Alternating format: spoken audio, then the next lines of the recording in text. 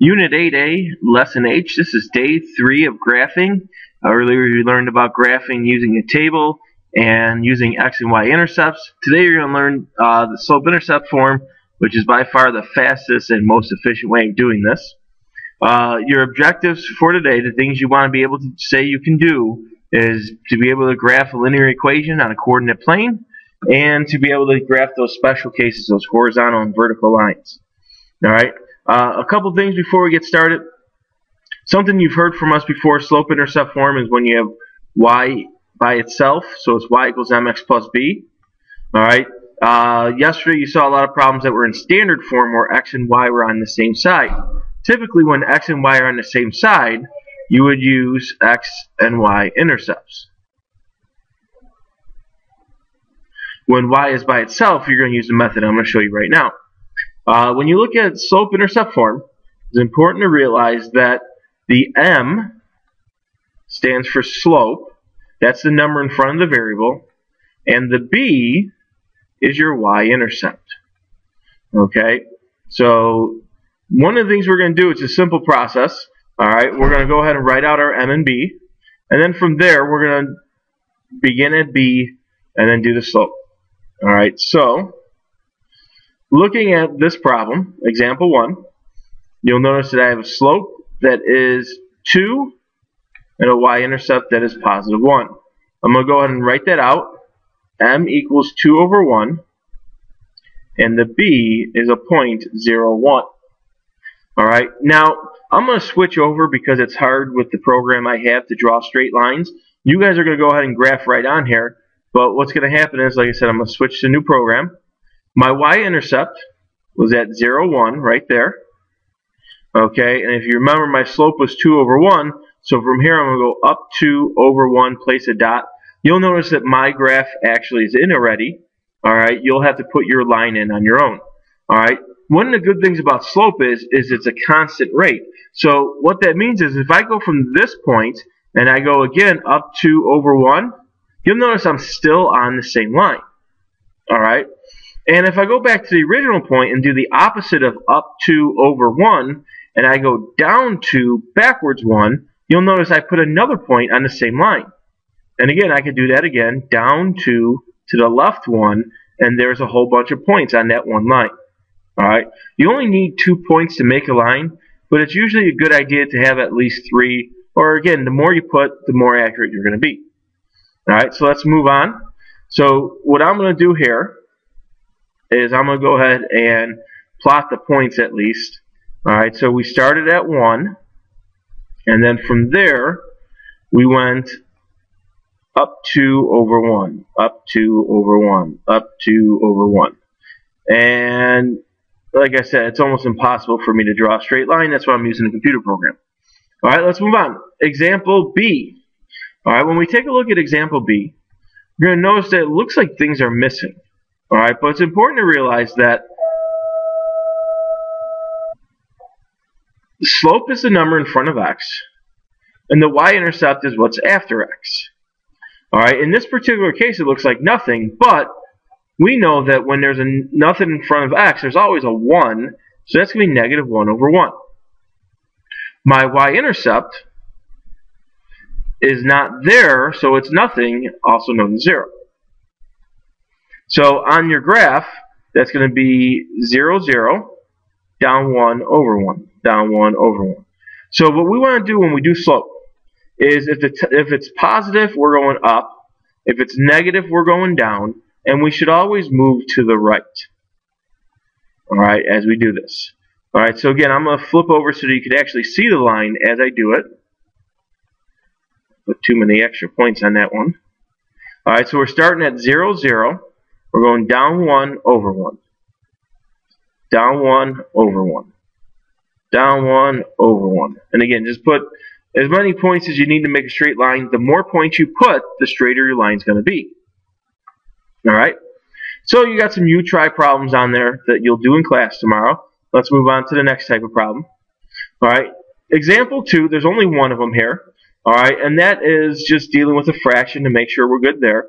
Nothing changes in terms of what we see. That's your slope. I should probably highlight the whole thing. and that's your y-intercept. So when I go to write this down, my m is 1/3, and my y-intercept is 0, -1. So that means I'm going to start at -1, 0, -1, and I'm going to go from there up 1 to the right 3, up 1, right 3, up 1 to the right 3. So again, if I want to put more points on, the opposite of going up 1, right 3 will be down 1, left 3, down 1, left 3. Alright, so again, let me go ahead and show you what the line is going to look like instead of just a bunch of dots. Okay, we have a y-intercept of 0, -1, and I'm going up 1 over 1, 2, 3, place my dot. What I like about this program is when you look at it, you'll notice that this line goes all the way through. It doesn't stop. Okay, so when you're drawing your lines, remember, you don't just stop at the points. So if I go back to that first one that I kind of really made an ugly line on right here, is I made that line as long as I could, and I put arrows on both ends. I did not stop at the point here and the point here. All right, like for example, if I go to this one, I'm not just doing this and there's my line. All right, I want a line that's continuous and goes through the graph. All right, make the line as long as possible. All right, so again, there's a you-try problem for you. Let's move on to the last type of problem, and those are the special cases. Okay, the special cases, all right, are tricky sometimes. When you look at the first example, it's not labeled. This is example A. All right. This does have y by itself, so we could go ahead and say, well, x is missing. That means slope is 0, or 0 over 1, and the y-intercept is 0, 0.5, and we could graph from there. Here's 0, 0.5, and then this means go up 0, go right 1. So up 0 means don't go up, and then to the right 1, to the right 1, to the right 1, and so on. Alright, so you get a horizontal line like that. Hey, that's a pretty straight line. I'm proud of myself. Alright, if I go here, I have my half, and then again, it's just going to look like that. Actually, I did better freehand than the computer program. I'm going to go back here. There. No, it keeps jumping on me. Alright, sorry. I'll try it one more time. There it is. Alright, so you're sitting at a half there and not moving over. Another way of doing this, and one that I've seen through the years that kids like more, when you're missing a variable, okay, that means it doesn't matter what you pick for it. And what I would tell you to do is list 3 points. Alright, again, you only really need 2, but listing 3 helps you in case you make a mistake. Where the y value is going to be 0.5. In all 3 cases. And the x value, you get to make up, so might as well do something easy like 1, 0, 1, 2. So here's your 0 and 0.5. Here's your over 1 and up 0.5. Here's your over 2 and up 0.5. Now you have 3 dots. You could connect them and make your line. Now, you may think, well, I'd rather do slope-intercept form graphing than do the 3 points. That's fine. However, when you get to this one, that's not going to help you because this is x equals. Alright, so this is not slope-intercept form. So now I'm definitely going to tell you, use 6, 0, -6, 1, and -6, 2.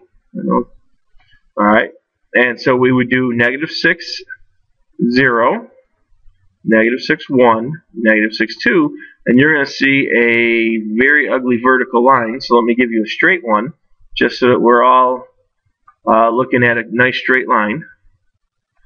-6 here, 2, go here. Alright, all those points are on that vertical line. Okay. I'm going to add 2 quick things here. We call this a horizontal line. It has 0 slope.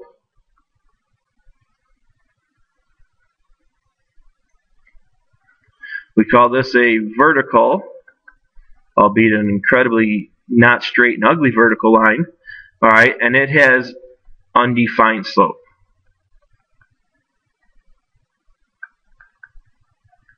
All right. You have some you try problems for you to do it in class, and that is it. Just want to point out that if you don't have these things in red, we're not giving you credit for your homework because you weren't listening and following all the way through. So please do that, and we'll see you in class tomorrow.